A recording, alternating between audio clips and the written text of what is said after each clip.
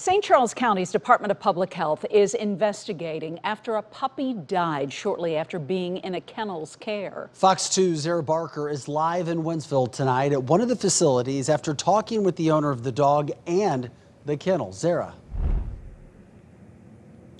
A family tells me they dropped off their puppy at Weston Kennels, not this location here in Wentzville, but a different location in the area.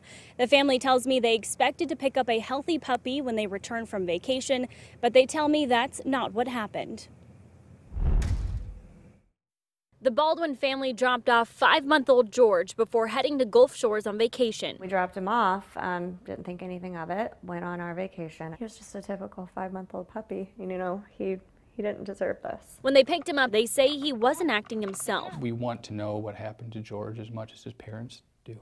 Kevin West owns Weston Kennels where George stayed. According to the reports that I have, and the photos that I have, George came in and he was acting and eating like a normal puppy would for the first 8 days of his stay. On the 9th day of his stay, it was reported that he had regurgitated some food. So when an incident occurs, a non-emergency incident such as a first regurgitation, it is noted on their tracking form and they're observed for a period of 6 hours. In this case, Dad picked up within that observation period, so further steps were not taken. Baldwin says when her husband picked George up from the kennel, he was told he had thrown up earlier in the day. Then there's 2 accounts of how George was acting when he left the facility. I have statements that say that when the dog came out, he was definitely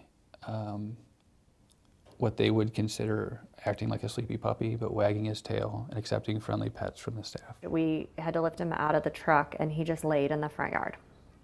Not like a normal 5-month-old golden retriever would be happy to be home and seeing us and the boys. He couldn't even lift his head. Baldwin says George threw up again in the car and they took him to the vet where he was transferred to an emergency hospital. Just getting home from vacation, you have a healthy, normal 5-month-old puppy before you leave, and then getting home and all of this was just too much to process. I'm like, what do you mean he might not make it to the hospital? She says he was on oxygen for 5 days before he was discharged. He was on the highest level of oxygen that they could have him on in an oxygen tank from Tuesday evening to Saturday. They were finally able to wean him off of the oxygen. He seemed to be doing all right. And so still they said it was going to be 2 to 3 weeks of recovery at home, but they were going to send him home with medicine. And so we went and picked him up on Saturday. The discharge papers Baldwin shared with us showed George was diagnosed with pneumonia, likely secondary to aspiration. He was given antibiotics to continue for at least 2 weeks and then follow up with the vet to recheck chest x-rays, but he didn't make it that far. He died about an hour and a half, 2 hours later in my husband's arms in our living room. He was gone.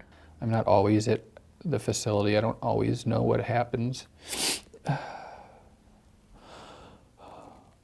I trust my staff. There is nothing that points to the mishandling of George. We don't want another animal to lose their life. They can't speak for themselves, and so we need to speak for them. We don't want that to happen again, and so that's what we're doing. The health department tells me this is the first time they've investigated this facility. Live from St. Charles County, Zara Barker, Fox 2 News.